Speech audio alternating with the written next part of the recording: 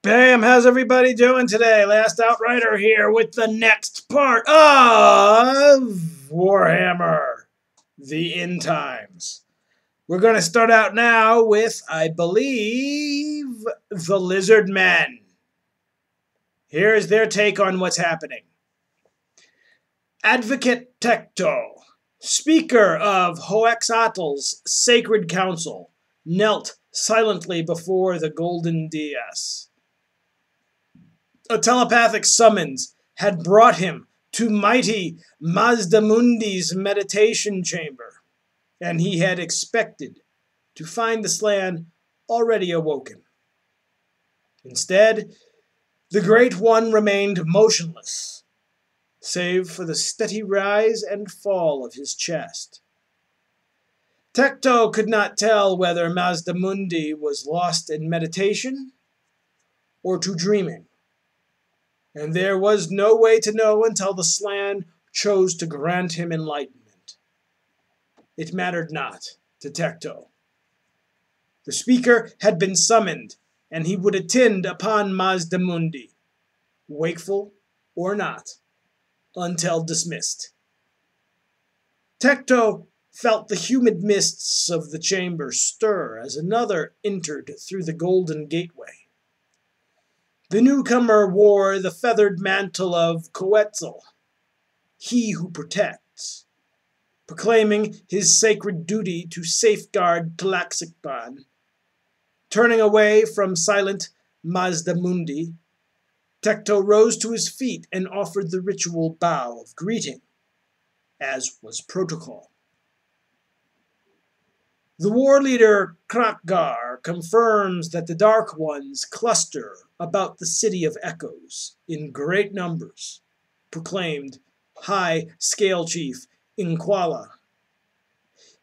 He requires reinforcements to contain them. Despite the stifling warmth of the meditation chamber, Tecto felt a chill settle upon his scales.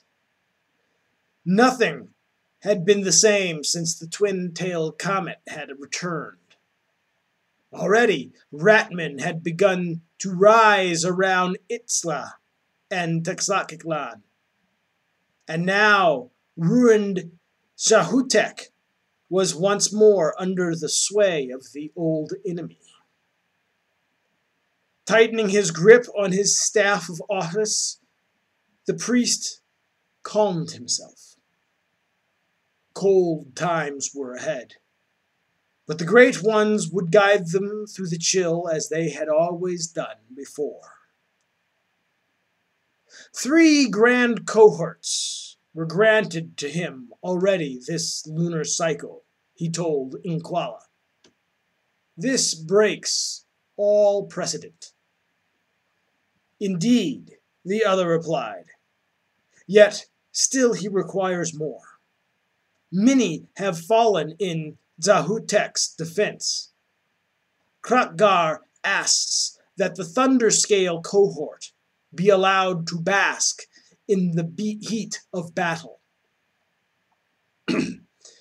Tecto's eyelids slid closed over bulbous eyes. The Thunderscale cohort were Hexotl's foremost guardians, and not lightly sent to fight elsewhere. Is the situation that dire? The war leader believes so, Inquala replied. Already, the geomantic web shudders with the Dark One's presence, he said, at last opening his eyes. Krakgar shall have what he requests. His instincts have never failed us before. We should heed them now. I shall give the order, Inquala confirmed, turning to leave the chamber. Wait! Boomed Mazdamundi. The word echoed around the chamber, halting Inquala in his tracks. Both skinks turned to look upon the Slan, roused at last from his silence.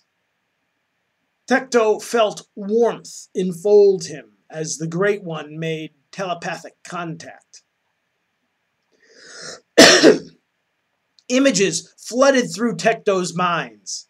Scenes of slaughter and destruction, of jungles afire, and temple cities cast into ruin. He saw the cursed moon loom low over the skies, heard the chittering of rats, felt the cruel laughter of the Dark Ones in his mind. He witnessed two elves, one dark, one light, duel across a sea of skulls, whilst around them great armies gave battle without quarter. That vision quickly faded, replaced by images of human cities overrun by grasping vines and twisted trees. Across the world, the dead of ages tore free from their graves, mustering beneath one oppressive will.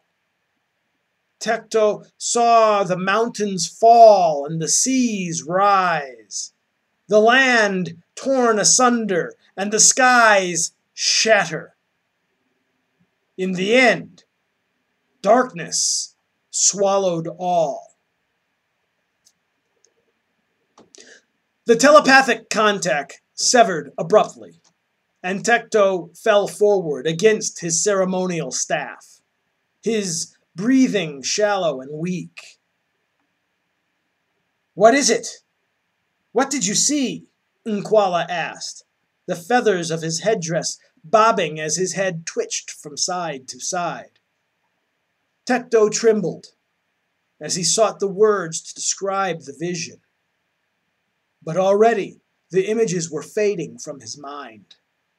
They scattered like the echoes of dreams, even as the priest tried to recall them, leaving behind only a memory of stark terror.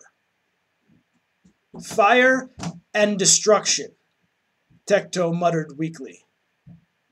"The comet is no omen of hope. It is a portent of doom." "You speak the impossible," N'Qualla objected. "The comet is Sotek's sign. Tehinuan declared it to be so, and the Great Ones confirmed it. And perhaps Sotek returns," Tecto rejoined.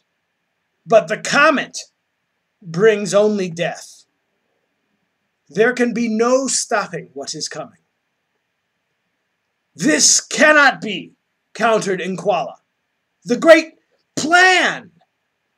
The priest fell silent as Mandamundi's corpulent bulk shifted upon the dais.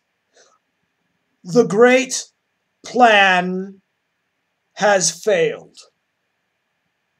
the Slan intoned heavily.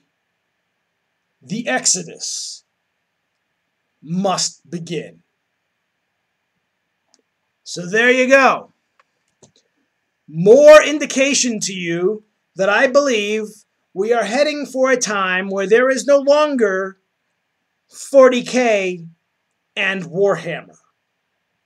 Very soon, we will simply have Warhammer. And the rule sets will be able to be combined into one. One of the big things that kept them apart was psychics and magic. But now both systems, now that 40K has a similar system that can easily be incorporated into Warhammer Fantasy Battle. And now we have the storylines. The Slan are the old ones. That's what it says in Rogue Trader 1st Edition.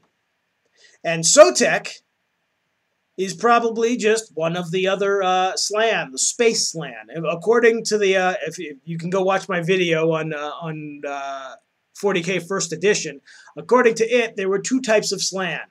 There were the primitive Slan, who lived on planets amongst humans and races and everything like that. And then there were the technologically advanced Slan, who flew around in spaceships and built the webway and fun stuff like that. My guess, Sotek is one of those. And he's about to return. And the great plan is over. It is time for the Slan/Old Ones to return to the 40K universe. As they leave behind Warhammer world, they travel back across the galaxies as probably the Tyrannid and reappear in the 40K universe. All you need is a few little rule tweaks and you got it. One unified game. We'll see what happens. Until next time, which we will talk about the beginning of the end. Bye.